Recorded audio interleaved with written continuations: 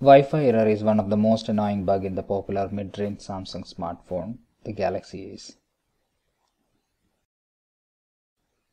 Once the phone is in error, the Wi-Fi won't switch on no matter how many times you try. The Wi-Fi settings will tell you that the Wi-Fi is in error. Even if you try from the Wi-Fi settings, it won't turn on. The only solution, it seems, is to restart your phone. Solution to the Wi-Fi error is reloading the Wi-Fi driver. There are 3 secret codes for reloading the Wi-Fi driver. All of them work the same, so you can use any one.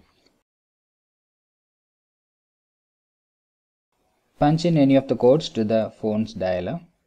Here I am using the third one.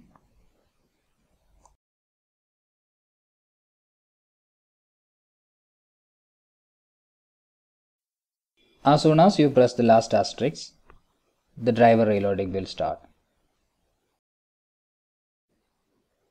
Wait until the driver loading successful message appears, and then go back to home screen and try to switch the Wi-Fi on. You should be able to switch the Wi-Fi on now.